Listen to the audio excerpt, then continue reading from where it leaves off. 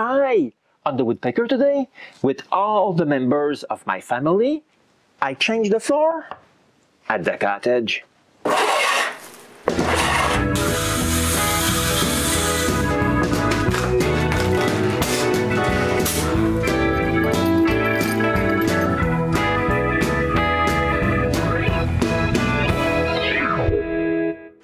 The floor at the cottage is quite ugly, especially in front of the sink. Several years ago, I had trouble with the plumbing. The worst is here. I always feel like I'm going to go through the floor while I dry the dishes. Last winter, we decided to replace the floor and put some ceramic tiles here. I even did this to figure out where to put the tiles. That's because we only had 9 big tiles. The rest of the tiles are smaller. We bought some rustic maple hardwood flooring, and since we're ready to install that, it's time to load up the trailer. Yes, before you tell me, I'm lucky that Renée helps me like that. But that's not all. We also bring more wood for some future renovation at the cottage. We put all this wood in the trailer too. Our daughter and her partner came to help us to finish loading the trailer. When it's well tied down, it's time to drive to the cottage. But when we get there, I have to back down the drive for about 200 yards. I'm telling you, this was not easy.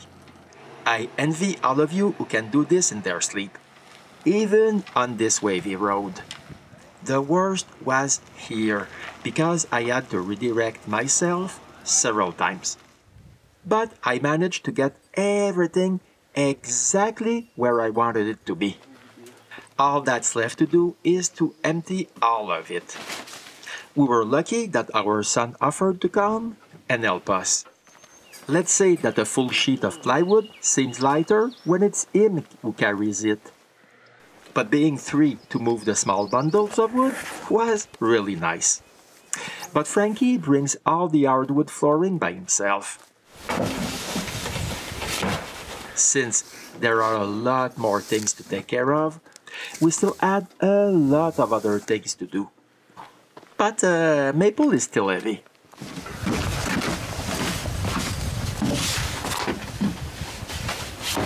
We managed to move everything out of the trailer and truck, and we rest for the remainder of the day. The next day was all about getting ready for the job. We need to remove everything in front of the counter. Next, we lift up the old TV, that we don't use anymore, to make room for the stove. Then we remove the countertop. And the counter itself. But it was nailed to the low wall, so I need to cut the nails.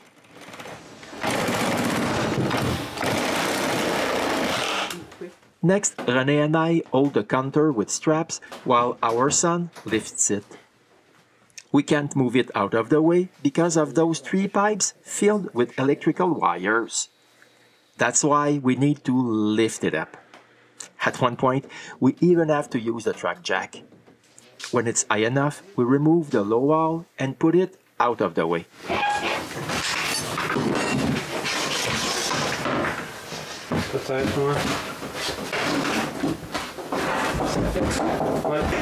I quickly make a support which will suspend the counter.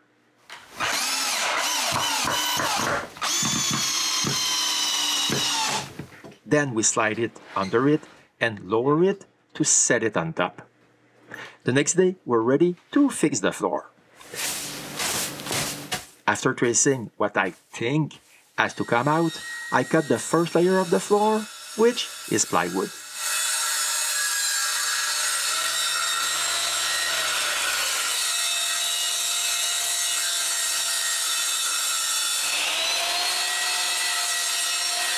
Yes, this makes a lot of dust.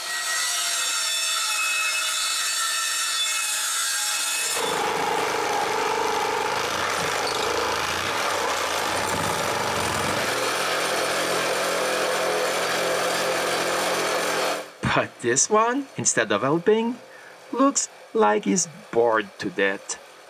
With the plywood cut, we're able to remove it. It's so rotten that it mostly falls apart under the crowbars. We can see that fixing this is not a luxury. After removing the plywood, we can see that I need to remove some more. In order to do that, we need to move the support. I'm saying to myself that if it's rotten like this here, it probably isn't much better there. So I cut another section of the floor.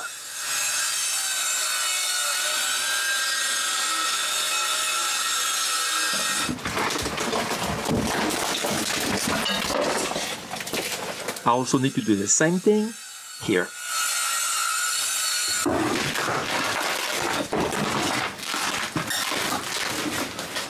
Now that I'm satisfied that all the planks under the plywood are healthy, I cut them. Then we pull them out.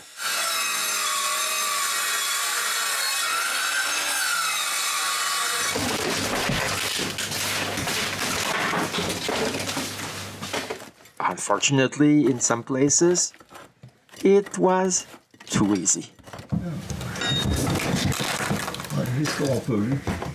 After a section is removed, we clean it the best we can. When everything was removed, our son found the markings he did 30 years ago. Some joists are a bit too far gone. I need to glue and nail some 2x4s. But since the outside joists of the cottage are 8x10s, I don't have any trouble with that. It's now time to put our first plywood sheet in place and mark what needs to be cut.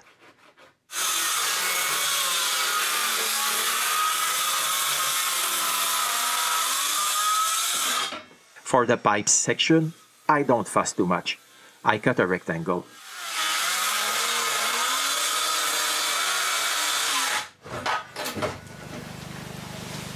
Then with the sheet in place, I mark for the post and cut this.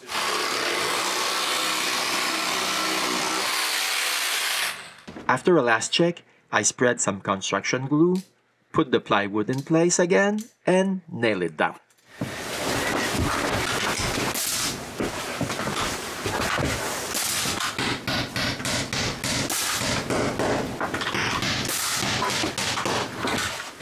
After cutting a piece of another plywood sheet, we glue and nail it in place.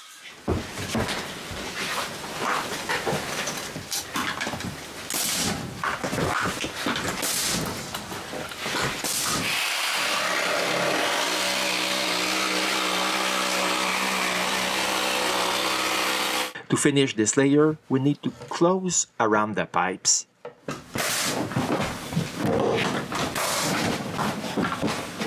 But we're not done yet, because we need to take care of the triangular section.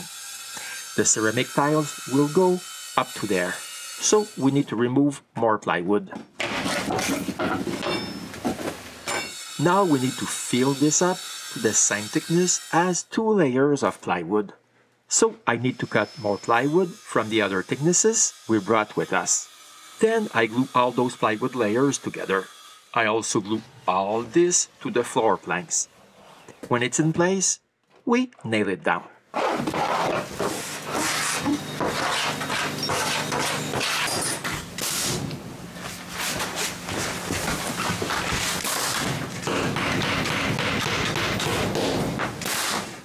The next morning, we take care of the second layer of plywood. While we do this, Renée is forced to wash the dishes outside. Lucky for us, it was all sunny and warm when we worked on the floor. We spread some glue on the plywood, lay the other plywood on top, and nail this. Then comes the most difficult piece of plywood to cut. Nah, it's not because of the angle, but rather because the triangular part is not at the same height as the plywood. I need to remove some wood under the triangle. For this, I made quite a few shallow cuts and removed the wood in between the cuts. Now we try this in place. Since I'm happy with it, we spread glue and nail this in place.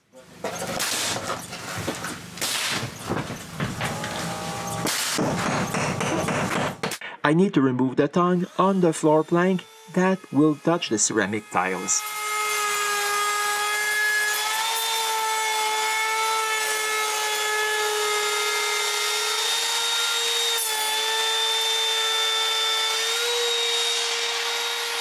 But that's not all, because we also need to remove some wood so the planks will go over the plywood.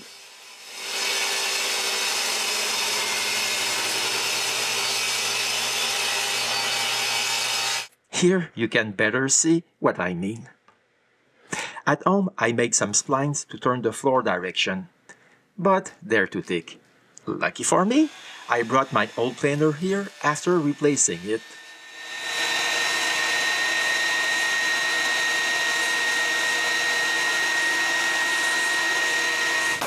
Now I can nail the first two planks.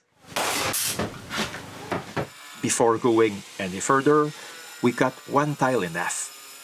A couple of minutes ago, our daughter arrived to give us some help. Eric, our daughter's boyfriend, is a contractor. He volunteers to put the tiles down. While he's taking care of the installation, Frankie and I make the cuts outside.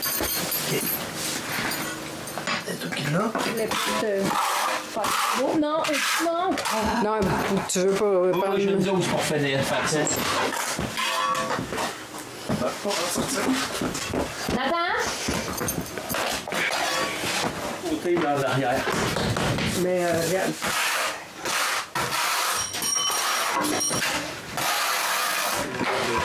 Tout est trop.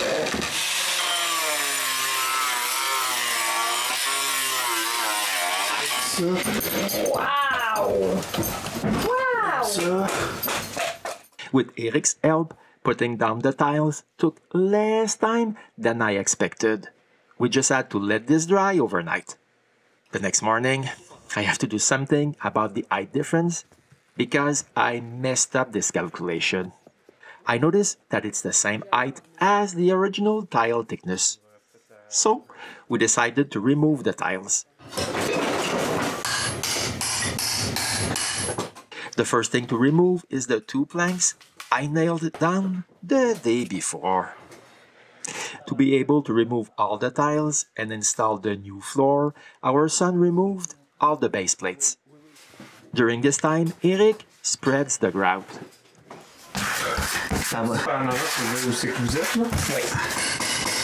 As for myself, I begin removing some tiles. As you can see, it's not that fast, because most of them break in small pieces. It's the reason why everyone jumps on the fun of removing tiles. But since the floor will be lower, I need to remove more wood from the planks.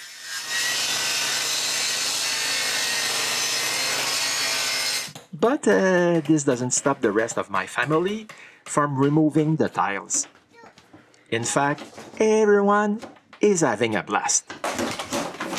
When a third of the cottage's tiles are removed, we make a mix of a self-leveling cement and make a slope from the rest of the tiles on a width of 18 inches. We think that this won't be noticeable in the end. Then we begin nailing down the floor with the first two planks I had removed.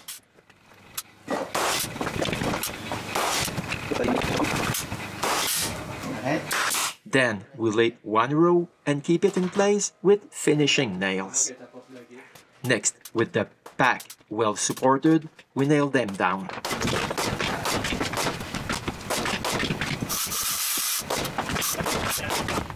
Then we put our attention on the left side of the counter. The goal is to be able to put the low wall back as soon as possible. When we get too close to the wall, it makes it impossible to use the floor nailer. So we have to use the finishing nailer. This means that I can take the floor nailer and begin to work on the other side of the counter. But quite fast, the jigsaw cuts are coming, and I'm the one who's put in charge of all those cuts.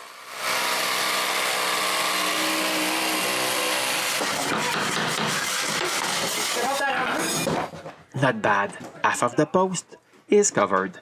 I need to take the measurements for the other half. It's the first time I've used this tool. I was really happy that I had it with me.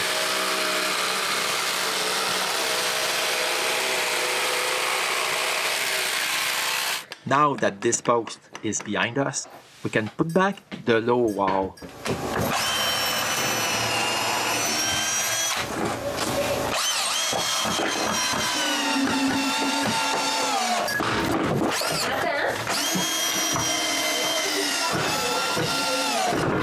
And finally, it's possible to put the counter back down. We just have to make sure that the pipes are going back in their holes, and we lower the counter back to the floor. Unfortunately, the pipes moved when I lifted up the counter, and I made their holes in the wrong place. I need to enlarge the pipe's holes. After that, we're able to screw the counter back in place.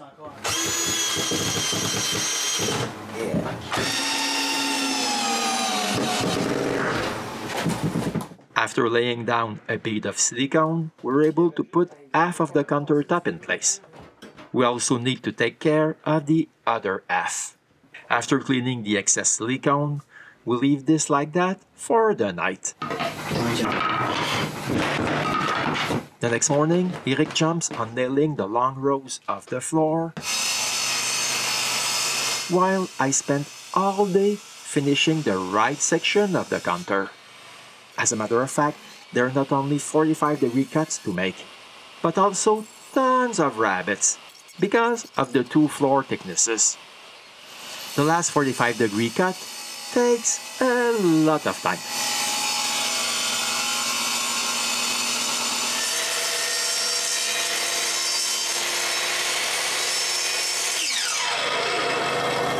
But the worst is that the plank changes height halfway through it.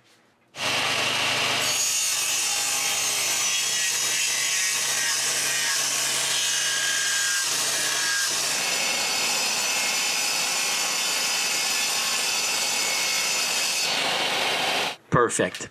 At least for this one. All the planks on the plywood are too thick.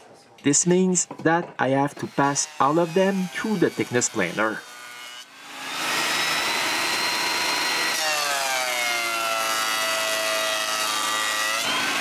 Now that I'm happy, I need to glue and nail those planks in place. For this, I use a mix of construction glue and wood glue. Each plank is held in place with finishing nails before being really nailed in place.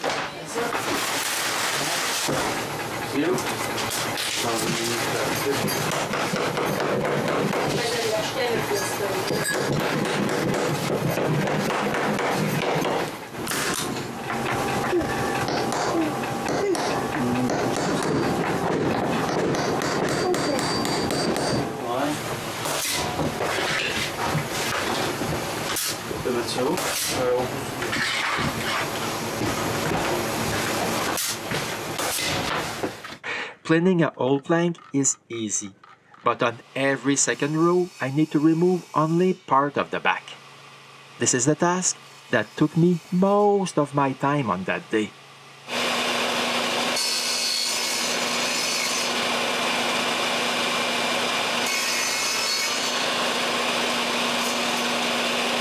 Since the back surface of the plank is not really smooth like the ones done with the thickness planer, I glue them with construction adhesive. The planned ones are glued with wood glue. Moving the furniture around was one of our team sports. Everywhere was a mess during this renovation. While my family was moving furniture around, I was still making pieces that took time.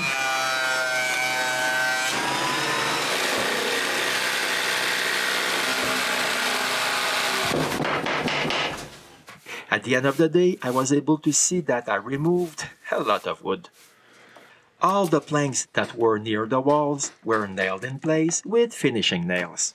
They will be covered by the base plate later on. At the end of this day, we managed to cover a bit more than half of the cottage, and we continued like this the entire next day.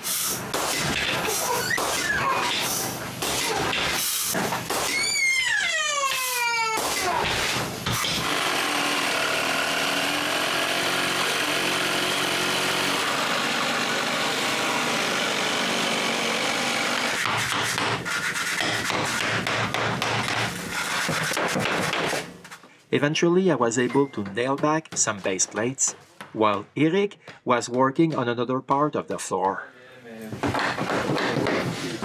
This is the very last piece of flooring we put in place. I was super happy to do it myself. But it was not totally over, because we still had more base plates to put back in place.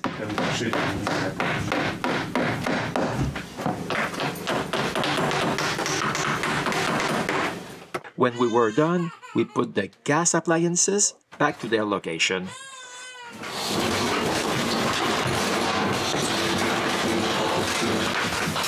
Finally, everything is coming back to normal. The next day, our daughter is leaving. She also brings Frankie back to Montreal. They also offered to bring the garbage tiles to the dump. I was happy because I was not too keen on unpinning the trailer from the pickup.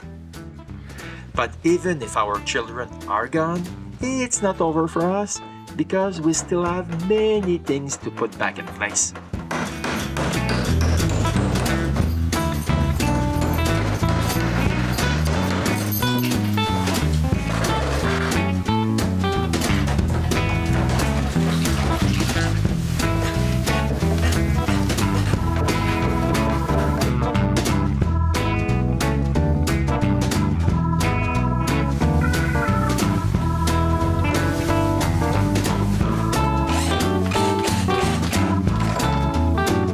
But don't worry, after the kids left, we relaxed a bit.